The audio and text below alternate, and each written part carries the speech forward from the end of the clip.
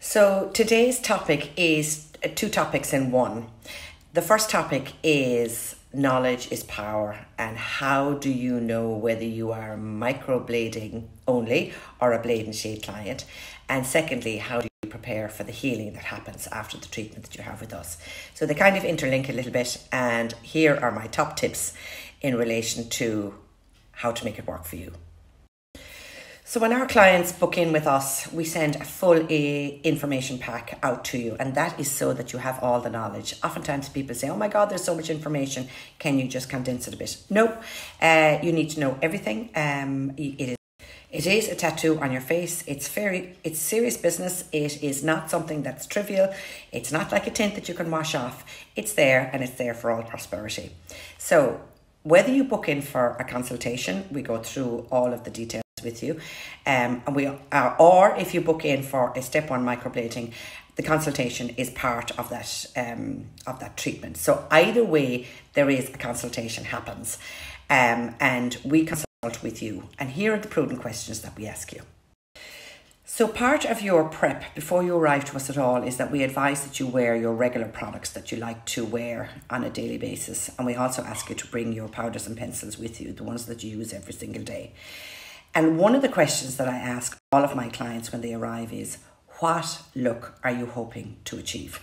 That gives me a good idea as to what road we go down for that particular client. If it so happens that the client says, oh, I'm so natural and I want a really natural look, well then already I know that this is a microblade only client.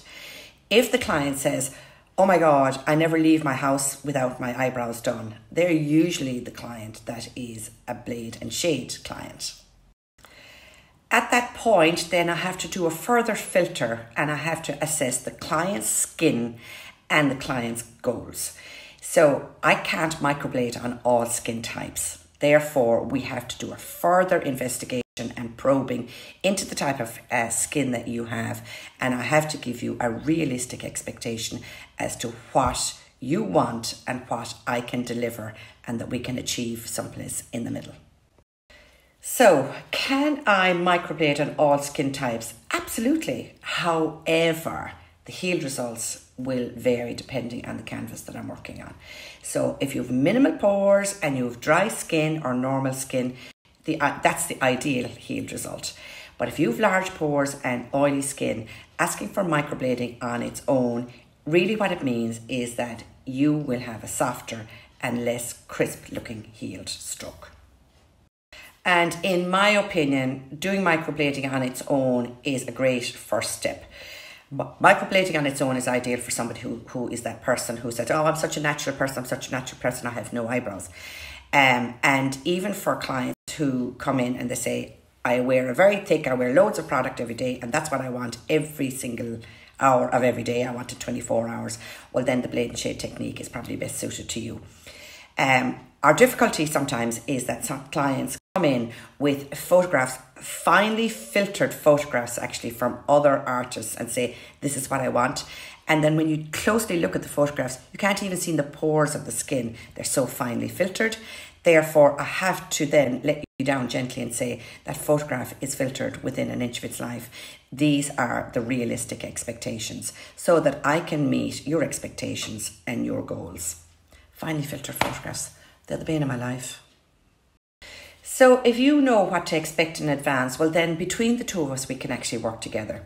If you are unyielding, you invariably will end up with a very disappointing result, because our skin is an organ. It's a very unpredictable organ at that. I can predict certain outcomes with certain skins and the technique that's used for you. But if you are rigid in what you want, invariably you're going to end up disappointed. So this is why we do these coffee talks every day and these nuggets of wisdom, so that I can educate you on how to be able to achieve your result. And this brings me on nicely to how to prepare you for the healing process when the work is actually done. And if you know in advance how the healing process is going to be certainly for the first 2 or 3 days, well then you're not going to have a freak out. Way back in the early days, people used to ring me on day 2 and say, oh my God, my husband hates it, and he thinks that's the end result. It's not. So in the prep for treatment with us, we usually advise you in advance to have the knowledge, know how your skin is going to heal over the next couple of days. Well, at least educate yourself anyway. To be able to say to family when you walk through the door that evening, this is not the end result. This is only one step of a 3-step process. And today and tomorrow are actually going to be our toughest days. So they're going to be fatter than you might like on day one. They're also going to be very dark, irrespective as to what colour is used. They could even look black. And then the following day, day 2, and the first 2 days are your toughest days. They're going to be a bit slimmer because the oedema goes down, but they're also going to be darker again. Day 3 to day 7, then they gradually get softer by 30%. Then on week 2, they could disappear a bit, and it's not that they've disappeared, they haven't disappeared, the pigment is still there. It's just that the new skin that grows over your tattoo is usually thick to start with, and then over the next 21 days after that, that new skin gets thinner.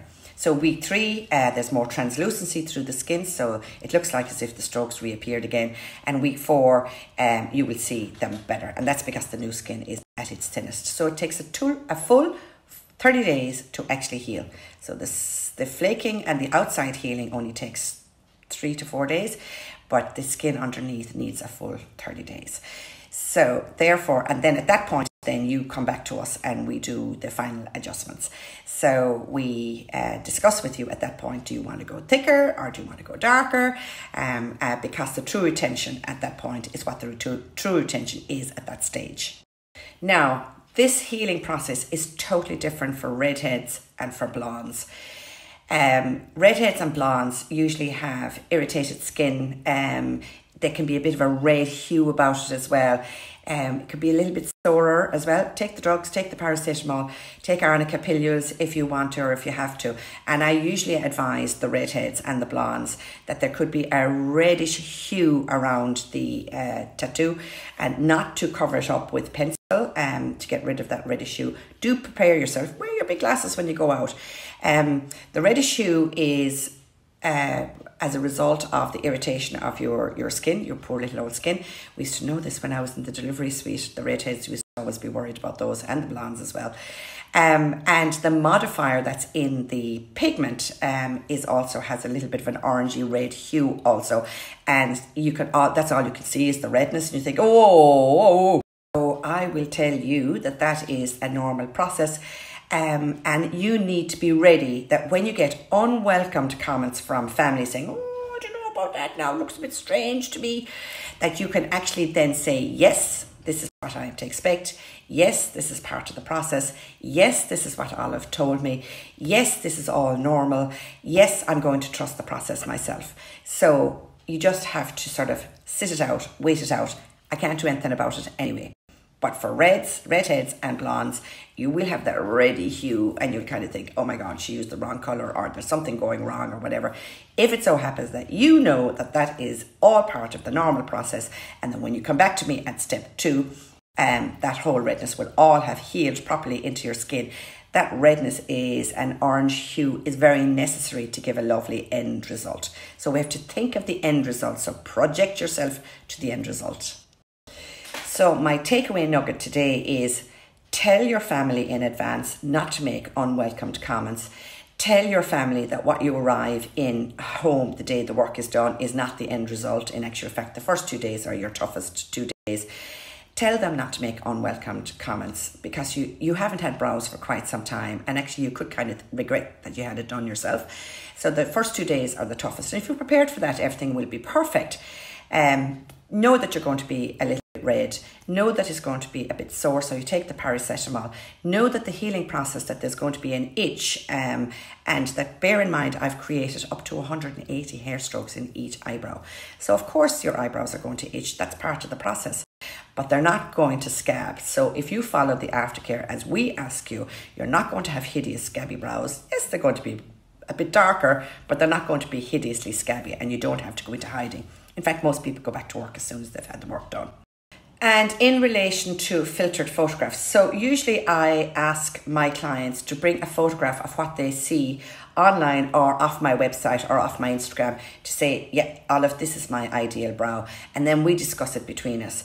more often than not, clients bring in photographs to me of a very heavily powdered brow, which is actually makeup, and they want that done in microblading. So it's a great opportunity for us to be able to discuss between us what actually you are looking for and what I can actually deliver with the canvas that I have.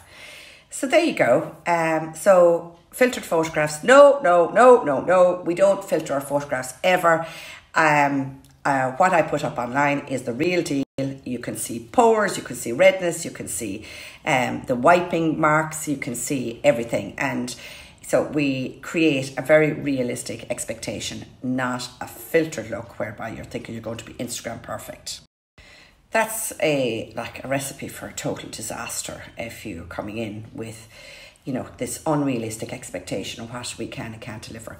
And more often than not, then I would actually say to them, listen, you know, I'm not sure that I'm the person for you, because what you're looking for is something that I can't deliver. And yeah, so there you go. So knowledge is power. Right.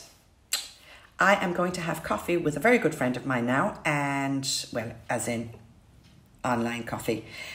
And I'll be ready for work at 11. All right, everybody. I hope you have a lovely, lovely, lovely bank holiday weekend.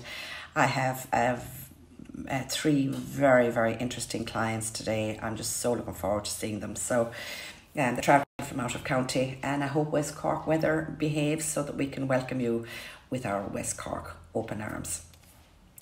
Have a great weekend. Bye.